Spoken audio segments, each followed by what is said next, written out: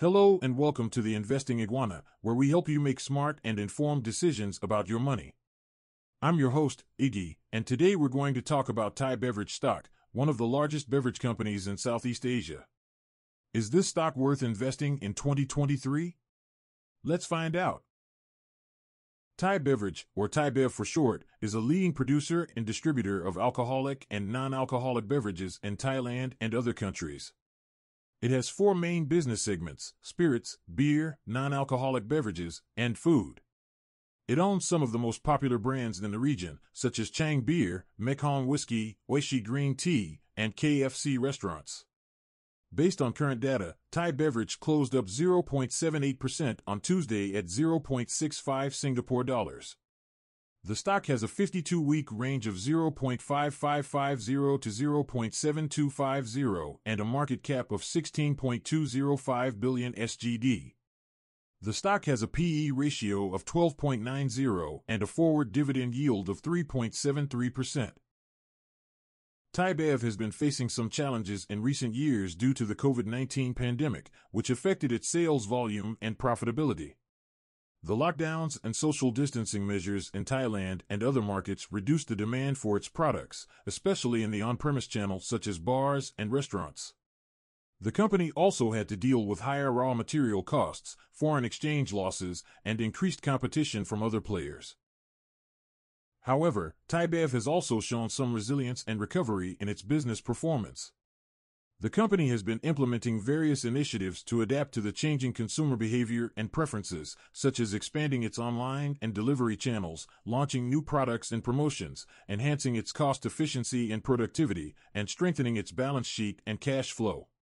The company has also resumed its dividend payments after suspending them last year due to the pandemic. The company has also been pursuing growth opportunities through strategic investments and partnerships. In February 2023, the company announced that it had restarted the process to list its regional beer unit, BeerCo, on the Singapore Exchange, after postponing it twice due to market volatility. The company aims to raise up to $1 billion by selling up to 20% stake in BeerCo, which owns brands such as Chang, Archa, and Federbrau. The listing is expected to unlock value for shareholders and enhance BeerCo's competitiveness in the region. In addition, the company has been expanding its presence in new markets and segments through acquisitions and joint ventures. In March 2023, the company acquired a 75% stake in Myanmar Distillery Company, the largest spirits producer in Myanmar, for $742 million. The deal will allow Thai Beverage to tap into the fast-growing Myanmar market and leverage its distribution network and brand portfolio. In April 2023, the company entered into a joint venture with PepsiCo to produce and distribute PepsiCo's beverages in Thailand.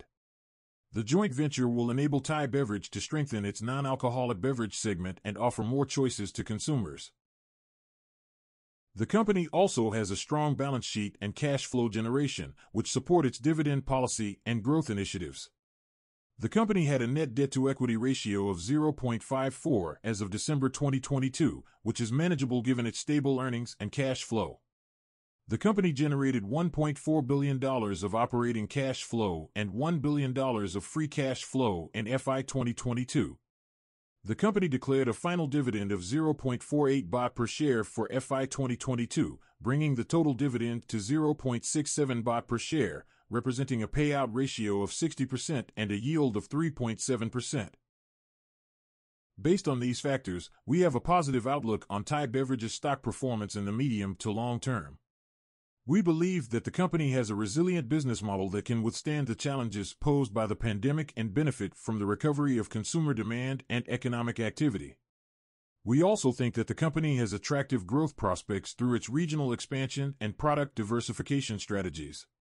We assign a buy rating to Thai Beverage's stock with a target price of 0.82 SGD per share, implying a potential upside of 25% from its current price of 0.65 SGD per share. According to UOB High-End Research, ThaiBev is a buy with a target price of 85 cents, implying a 30% upside from current levels. UOB believes that ThaiBev's earnings will rebound strongly in 2023 as the COVID-19 situation improves and vaccination rates increase in its key markets. UOB expects ThaiBev sales volume to grow by 10% year-on-year in 2023, driven by a recovery in the on-premise channel and a continued growth in the off-premise channel. UOB also expects ThaiBev's margins to improve as it benefits from lower raw material costs, higher operating leverage, and better product mix. On the other hand, some analysts are more bearish on ThaiBev's prospects, as they see risks in its operating environment and valuation. They argue that ThaiBev's earnings recovery may be slower than expected due to the uncertainty and volatility of the COVID-19 situation and the potential for further lockdowns or restrictions in its markets. They also point out that ThaiBev faces regulatory risks such as higher excise taxes or alcohol bans in Thailand and other countries. Moreover, they contend that ThaiBev's valuation is not cheap compared to its peers in the region or globally. So what do I think about Thai Beverage Stock? Well, I think it's a decent stock with some potential upside, but also some downside risks. On one hand, I like that ThaiBev has a strong market position and brand recognition in Southeast Asia, which is a large and growing consumer market. I also like that ThaiBev has a diversified portfolio of products that can cater to different segments and occasions. On the other hand, I'm concerned about the impact of the COVID-19 pandemic on its business performance and outlook. I'm also not sure if ThaiBev can sustain its competitive edge and profitability amid rising costs and competition. Therefore, I would say that Thai Beverage Stock is not a buy or a sell for me right now. It's more of a hold or a watch and wait. I would like to see more signs of recovery and growth in its sales volume and margins before I invest in this stock. I would also like to see more clarity on its strategic plans and vision for the future. ThaiBev has announced that it is exploring the sale of its KFC franchise business in Thailand, which could generate some cash proceeds for the company. ThaiBev has also said that it will again defer the spin-off and initial public offering, IPO, of its regional beer business, Beer Co., due to recent market volatility. The company will review the spin-off and listing when market conditions permit. I think these could be catalysts for Thai Beverage Stock if they result in some positive changes or surprises. So there you have it, folks. That's my take on Thai Beverage Stock. What do you think? Do you agree or disagree with me? That's all for today's episode of the Investing Iguana. I hope you learned something new and useful about Keppel Corporation. If you did, please give this video a thumbs up and subscribe to our channel for more financial tips and insights. We hope this video has been helpful and informative. If you enjoyed it, please give it a thumbs up and subscribe to our channel for more videos on personal finance and investing. Also, don't forget to hit the bell icon so you won't miss any of our future uploads. If you have any questions or comments, please leave them below and we'll try our best to answer them.